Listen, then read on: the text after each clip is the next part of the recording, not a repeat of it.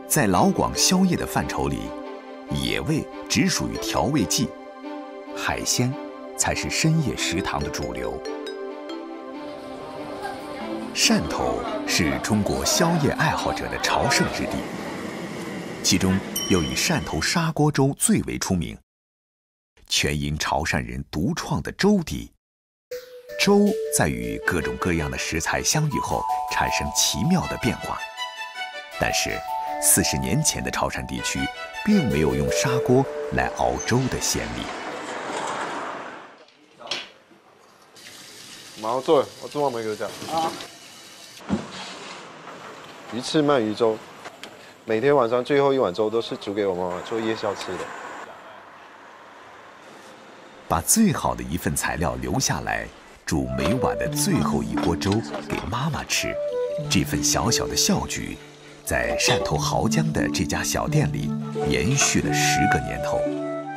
和其他宵夜档一样，从傍晚5点到凌晨4点，11个小时的忙碌，对于经营砂锅粥店的吴朝奇来说还不算结束。每一个新锅买回来的我都要检查一遍，要有回音。你像这个有裂痕，不要。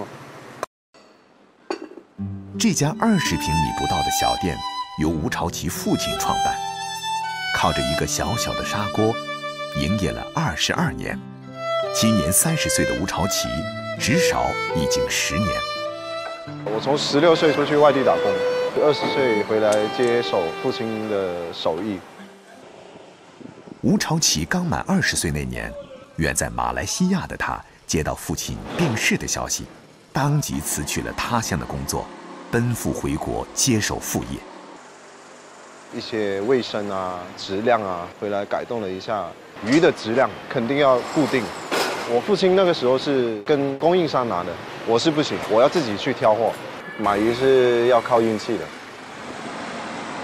从濠江到汕头海鲜市场整整20公里，为了寻求一手好食材，这条夜路吴朝奇走了10年，风雨无阻。大清早的海鲜市场人头攒动，要在众多早起的觅食者手上抢到理想食材，除了要讲经验，还得看运气。几条好？是啊，慢金金，夫妻安安在，那就小切，那就好。那时候当然是。用各种鱼来煮砂锅粥，是吴朝奇接手副业后的新亮点。但要挑选和处理各种不同的鱼，并不是一件简单轻松之事。表面就有一层沙，它一定要加过经过热水处理，才能把这一层沙洗得掉。来来回回穿梭在市场里，所需食材到手后，天已经亮了。买来的鱼呢，要先开肚，把肚子里面的内脏全部清理出来，然后我们再擦掉里面内脏的那些血水，然后我们就可以放冰箱了。下午再来处理。鱼不及时处理的话，腥味难以去除。把所有的鱼做了简单的清理，14个半小时的忙碌总算告一段落。到了下午4点。对于阿奇来说，又是新一天的开始。与别的砂锅粥不同的是，阿奇开店后的第一件事，不是泡米，也不是切鱼，而是煮卤水五花肉。潮汕砂锅粥都是以海鲜为主，海鲜它里面缺乏一定的脂肪，这个卤水五花肉呢，它就是补充里面的脂肪，然后让口味变得更加香滑。潮汕砂锅粥呢是不用清水去煮粥的，我们这边呢就是用猪骨头、黄豆还有大米去熬骨汤，用这个汤底来煮一份砂锅粥。这锅汤呢大概熬1个半小时。鱼干粉是阿奇父亲留下来的秘诀，把方鱼干用花生油炸透炸干后，再磨成粉，用以添加在粥里提鲜。所有的必备材料准备就绪了，妻子开始泡米，阿奇负责切鱼和肉，忙碌当中默契无限。米要先用水浸泡10分钟，然后水开的时候再倒进去，第2次水开了，再去过那个冷水，让它冷却一下，就变成那个半生熟米。40年前，潮汕人并没有用砂锅煲粥的习惯。改革开放初期，到外经商的潮汕人看到广州本土居民利用窄口宽身的砂锅来煲汤，善于变通的潮汕人把砂锅用作煲潮汕粥。从此之后，潮汕砂锅粥香飘全国。吴超奇选择的小砂锅能均衡而持久地把热能传递到内部，相对平衡的环境温度有利于水分子与食物的相互渗透，渗透的时间越长，鲜香成分溢出的越多，煨出来的粥就越香醇。我们潮汕话有一句叫“煮糜无卡36个架”。想煮好一锅粥，烹煮的步骤也不能随意。一是旺火煮沸，这个时候要用手勺不断搅拌，将米粒儿间的热气释放出来，粥才不会糊，米粒儿也不会粘锅。二是转小火慢熬，减少翻搅，才不会将米粒儿搅散，从而让粥变得太过浓稠。粥煮到7、8成熟后，潮汕砂锅粥几乎什么材料都能放，只要提想法，老板几乎都能满足个人需求，而且做出来的粥鲜香无比。煲砂锅粥虽然省时，但却不省力。一家3口从下午5点一直忙碌到凌晨时分，炉前炉后的艰辛，只有个中人能体验到。饮食店就是这样的，一忙起来就是全家总动员，辛苦啊！但是只要客人说开心，我就觉得还好。一家店，一锅粥，3个人。与其说是为了父亲的嘱托，还不如说是为了一家人稳定的生活。一锅暖意浓浓的夜粥，扬名潮汕，也成就了吴朝奇的人生。潮汕人不论贫富，早晚都会喝一碗粥，而宵夜的这一碗粥更为重要。每天夜幕降临，吴镇城的夜粥店就开始人头攒动。汕头的夜粥绝非字面上的喝粥，各类海陆空食材阵容豪华，高达400多种，而这些却全部归属于白粥的配菜。配菜在长达10几米的点菜台铺陈开来，即便是熟客也会踌躇不定，难以选择。这里没有那个点菜单，其实这里就是点菜台啊。你喜欢吃哪一种鱼，喜欢吃哪一种卤味，他手一指，我们就把它记起来。本地人喝夜粥必点的3类配菜是卤水、鱼饭和生腌。吴镇城是惠来人，这里主打的卤水惠来美食龙江猪手做了18年。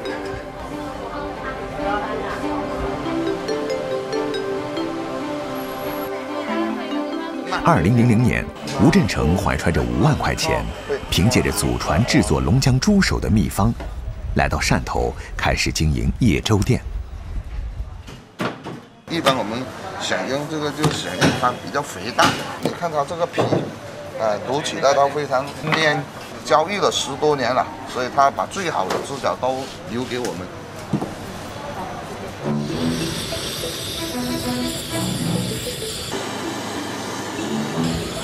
买回来的猪手先得一只只进行脱毛，一道卤猪手能成为10几年的招牌菜，离不开吴镇城对每一道繁琐制作工序的较真儿。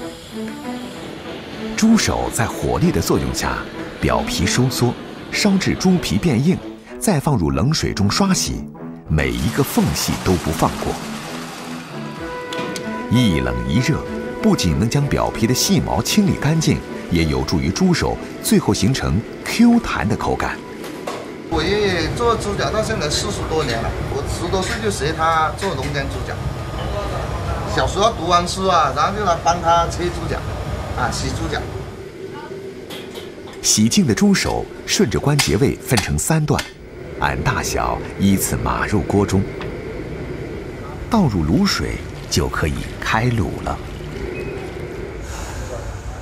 卤制过程看似相同，但口味却各有千秋，是否正宗取决于这一锅卤水。我们龙江猪脚一个做法就是油滚油，它这个肉是比较香，吃了油，它每天这么翻滚，它就会更香。经过秘制卤汁3个小时的熬制，猪手色泽红润油亮，澄澄诱人，肥而不腻，饱含胶质。靠着这一道精心烹制的猪手，吴振成在汕头餐饮界站稳脚跟。时至今日，菜式选择如此多样，这道配菜依然独占鳌头。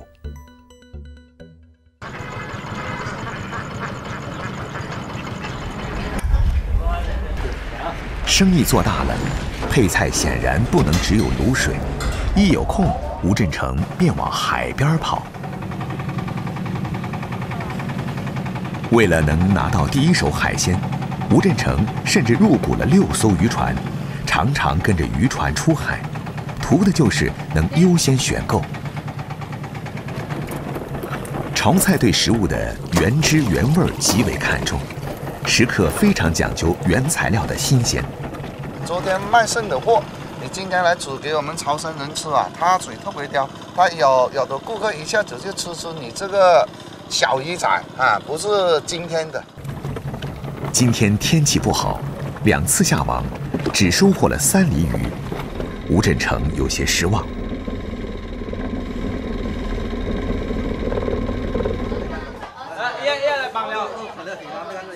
买回来的海鲜，一部分将被吴振成制作成叶粥配菜中的打冷。打冷是指各式冷盘熟食，新鲜食材做熟后，等凉冻后再吃，风味别致。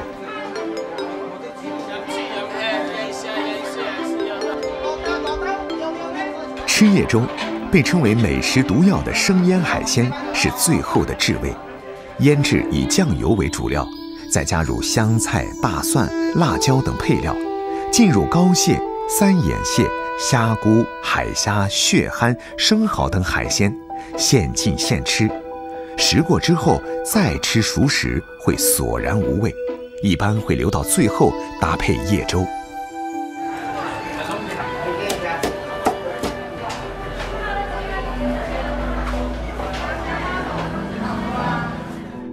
无论海边鱼蟹还是地头瓜酥，所有的波澜壮阔、轰轰烈烈，最后要辅佐的却是一碗简单质朴的白粥。这样的煮与刺延续100年。早年间，叶粥得益于走江湖的潮剧戏班，人山人海中，商贩单售叶粥的生意应势而长。潮汕沿海炎热，地少缺粮，少米喝粥已成习惯。叶粥店配菜各个摊档不同，但必有白粥。吴振成深知这味主食的重要性，店里每逢新来的员工，他总要把煮粥的秘诀反复强调。他这个水一开，马上要搅哦，它才不会粘锅。这么一点米，为什么要放那么多水哦？不会的，等一下它熬出来，它这个有比例的。我们是要3碗米就要这么多水，不用几个小时，12分钟马上就能解决的，是不是？潮汕的粥水米比例适中，沉淀10几分钟，在热力作用下形成一层粥浆，米浆稠而不烂。配粥的杂咸、脆瓜、乌兰、咸菜多达上百种而不重样。一碗白粥下肚，貌似平淡的滋味，成就百千配菜的鲜香。一天的奔波劳顿，也被这白粥荡涤得没了踪影。如果说早餐是一个城市的良心，那宵夜便是城市的灵魂。吃货们深夜出动，只为了邂逅最好状态的食材。晚上11点过后，食客们陆续出现在番禺南村的一間普通的大排檔內。5點鐘開工，6點鐘有得食，6點鐘好少㗎，係晚上11點半、11點之後又開始多人㗎啦。到店卻不點菜，大家似乎都在等待着什麼。同樣等待的是大排檔的店主李錦標。每晚11點半過後，他都要到店門口候着。一般12點鐘左右，10點鐘前就到㗎啦。而此時，李錦標的兒子正用最短的時間從肉聯廠取貨。大家翹首等待的美食到底是什麼呢？因為肉聯廠呢度即係佢要11點半先可以劏豬嘅，呢個時候嘅豬就係最新鮮嘅。11點45分，李錦標的兒子準時回來。等候許久的食客終於按捺不住了。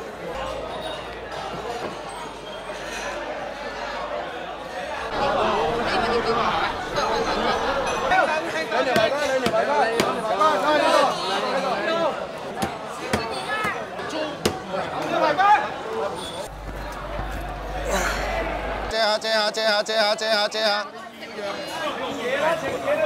度，來，2條排骨，快好快，來，呢度。離開肉聯廠不足15分鐘，豬內臟還留有餘溫，趁其仍在抖動中，便分切給食客，絕對是午夜最毛骨悚然的美食誘惑。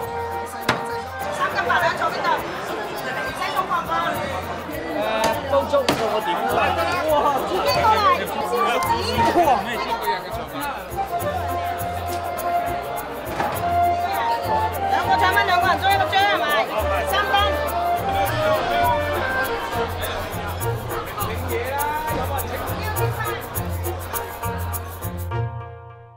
豬雜就是豬下水，除了常見的內臟，還有豬喉、豬舌、花腸、生腸等，把家常的豬雜做成15年長盛不衰的生意，自有絕活。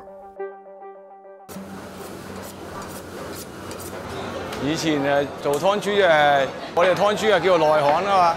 對豬最主要就係講內行，識唔識貨。15年係經自己手嘅，一路自己去攞貨都係自己割。粉腸嗰度要揀㗎，係割啲花腸㗎咋。將靚嗰部分割咗，曳嗰部分就唔割㗎啦。2002年，開屠宰場的梁錦標兄妹一家轉行開起了餐廳，菜式獨沽幾味，質樸原始。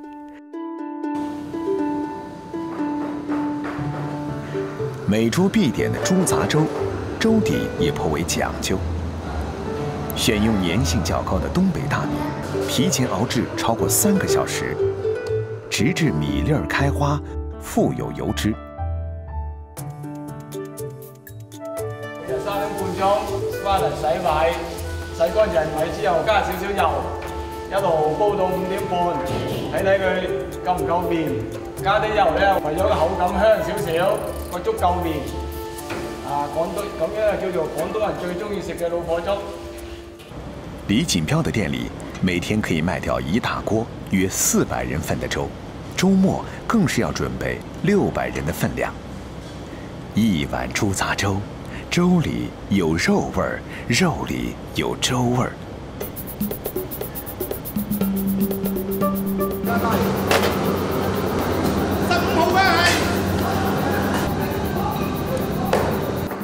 除了豬雜，當然還有一些市面難尋的貨色。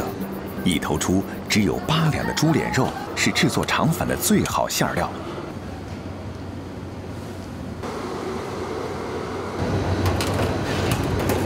我哋一米嗰張係自己磨嘅，一有300-400條啦，來。接近透明的粉皮，包裹着新鮮的豬肉豬雜，肉比粉多，鮮甜爽脆，能帶給食客最大的滿足感。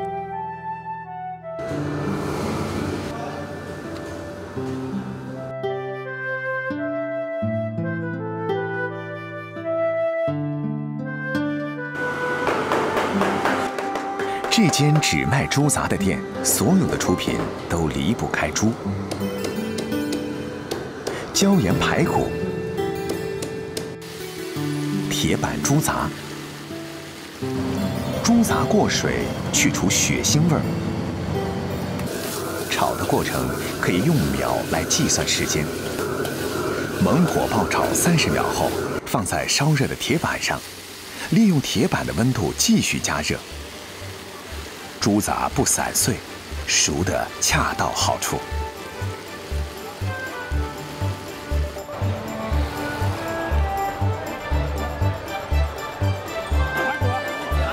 如今，新鲜猪杂已成为番禺美食的代表作，有不少食客更是驱车几个小时从周边城市过来，只為了品味食材最好的這一刻。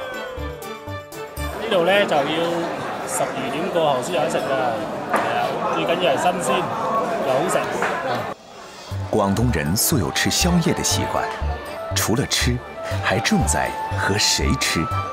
大家聚在一起促膝談天，順便滿足口腹之欲，不僅是對美味的追求，更是情感的聯繫。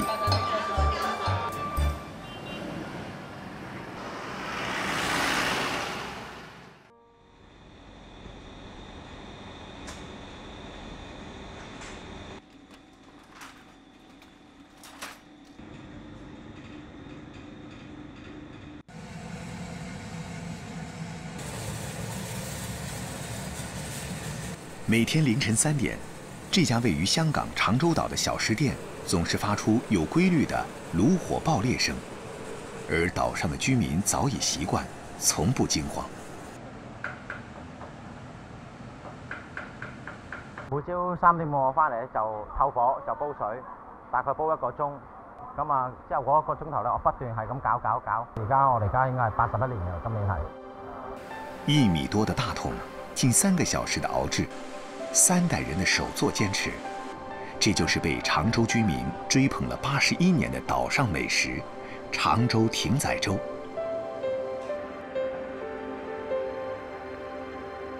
即係每朝我都咁樣洗，每一桶我要洗3次，過3次水，洗乾淨，咁就攞去煲粥。如果用電啊，能源效率仲高添，咁啊成本仲低。但係如果煲出嚟嘅效果咧，冇火水爐係咁好，可以谷到啲米喺裏邊係滾動。火爐前的人叫李引森，用活水爐煲粥是他奶奶在1938年開辦粥鋪時就有的做法。煮粥並不是一件難事，眼前的這鍋粥難就難在要等水沸騰時才可以下米。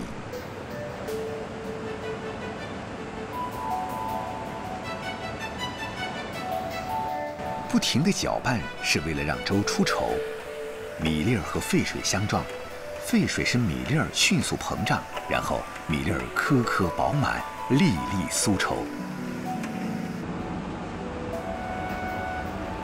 差唔多得㗎啦，而家開始爆花㗎啦。在火水爐爆熱的作用下，攪拌加快了米粒兒爆花的速度。緊跟的下一步是奶奶釀粥的家傳秘訣——下腐竹。腐竹可以讓粥底更潤滑可口。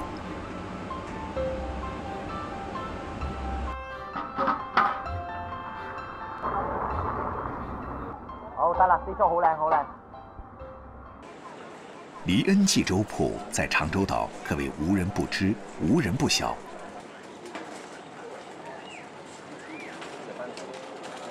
李應森是黎恩記的第3代傳承人，為了奶奶的這碗粥，李應森脫下了中環白領的西裝，開始每天圍着這爐頭打轉，這一轉就是20年。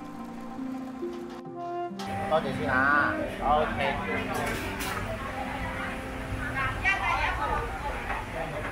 好。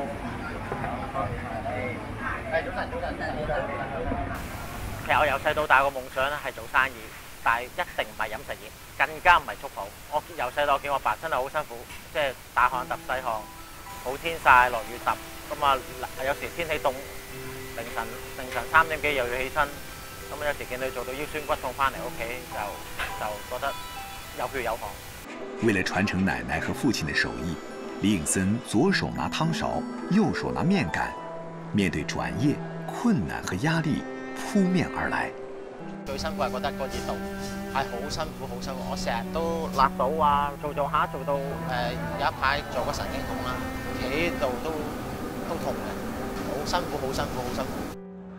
除了一碗新鮮滾熱辣的粥，李恩記還有一種引以為豪的地氣小吃——牛脷酥。牛脷酥、鹹煎餅和油條被稱為老廣的油氣三寶。相比起老廣早餐的標配油炸鬼，讓老廣欲罷不能的鹹煎餅、牛脷酥似乎不算太出眾，甚至有些年輕人連聽都沒聽過。牛脷酥並不是酥裡加了牛舌，而是它的形狀像極了牛舌頭而得名。牛脷酥的主要材料有南乳、雞蛋、麵粉和糖。要做一口酥香可口的牛脷酥，秘訣來自麵團。嗱，而家就落啲調味啦，落啲鹼水啦，咁啊等佢唔好起得咁快啦。慢慢搞，因為要搞到鹽啊，慢慢去溶晒，同埋嗰啲種咧，慢慢溶晒落去。咁你溶咗之後咧，到時一猜嗰陣時咧，一攤佢會自己慢慢會升嘅，咁啊睇最靚嘅。用手猜咧，咁啊猜翻啲頭先喺機咧攪唔勻嗰啲麵粉，咁啊猜咗之後咧，咁啊可以起筋啦。要猜到佢滑晒，咁啊成個麵就好好食噶啦。切塊壓形，放置高溫的油鍋，用猛火炸，炸至表面金黃，中間淺白時即可起鍋。這樣的牛脷酥不僅有油條的鬆軟口感，更有淡淡的鹹香味兒，拌粥來吃可解油膩。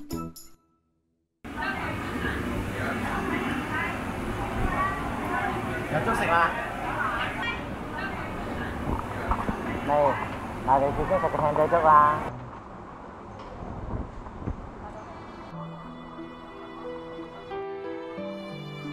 綿潤柔滑的粥底，加上魷魚、豬皮、魚餅、魚片、碎牛肉和花生米，1分鐘的猛火快拌，一碗獨具常州特色的艇仔粥應運而生。配上牛脷酥、油炸鬼、鹹煎餅、白糖糕，伴隨陽光鑽進人們的味蕾，叫醒了常州人一天的幸福。李應森說，李恩記已經被常州居民追捧了整整80多年。他要再掌勺20年，成就100年老店。